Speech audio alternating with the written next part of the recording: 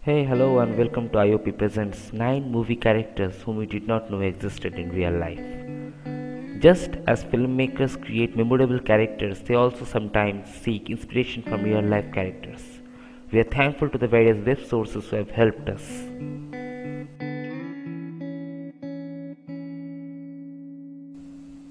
Harris Glenn Milstead. Even if you have never seen the 1989 Disney movie The Little Mermaid, you have probably seen the evil Ursula somewhere on the internet as GIF or something like that. Disney's Moana directors John Musker and Ron Clements have revealed that everyone's favorite sea witch is actually based on the very iconic drag queen Divine, or better known as Harris Glenn Milstead. In Disney's version of The Little Mermaid, the animation of Ursula, the sea witch, was inspired by Divine. Michelle Philpotts. She inspired the film 50 First Dates, where her character was played by Drew Barrymore. In 1985, an English woman by the name of Michelle Philpotts suffered a motorcycle accident. The same year, she met her future husband, Ian.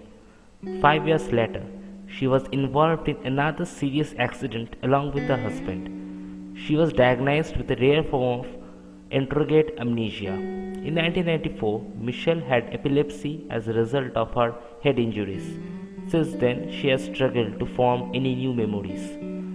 Every morning for the last 22 years, her husband, whom she only remembers as her boyfriend, shows her their wedding album and answers any questions. Michelle may have leave post-it stickers on the refrigerator and all sorts of tips that can help her. That's what is shown in the famous movie called 50 First Dates.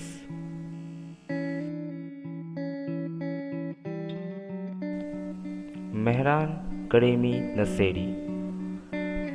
Mehran Karemi Naseri, also known as Sir Alfred Mehran, is an Iranian refugee who has been living in the departure lounge of Terminal 1 in Charles de Gaulle Airport since August 8, 1988. In the 2004 film The Terminal, a man is trapped at New York's JFK Airport when he is denied entry into the United States. Victor Novoski, played by Tom Hanks, cannot return to his home country either, as a military coup took place while he was in mid-flight. His country was no longer recognized, so his passport became void too. Both the stories are the same, or almost the same. Hiram Bingham II. Indiana Jones is said to be inspired from him. To be clear, there is no tangible or irrefutable evidence that Indiana Jones is based on him, but there are similarities abound, from their occupations to their hats. George Lucas created the character as a tribute to several action heroes with whom he grew up.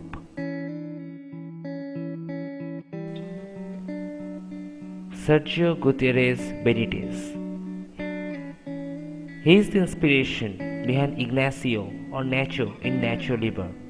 Sergio Gutierrez Benitez was a Catholic priest in charge of an orphanage in a degraded neighborhood of Veracruz, Mexico.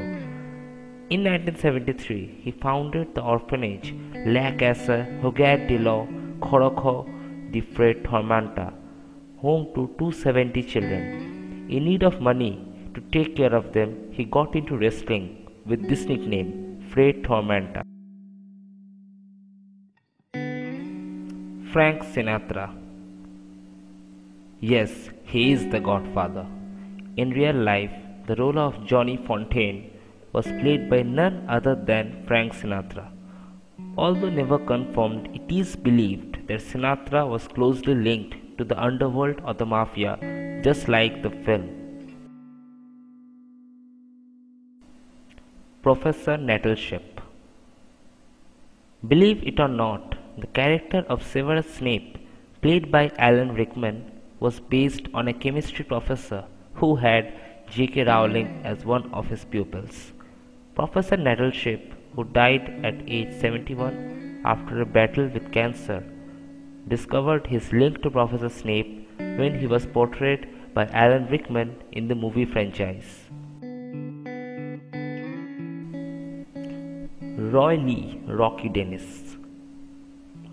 Roy Lee Rocky Dennis for The Mask. He was an American boy afflicted with cricopharyngeal dysplasia, a rare and sclerotic bone disorder. The condition usually results in neurological disorders and death during childhood. The Mask was based on his life. The Zorro.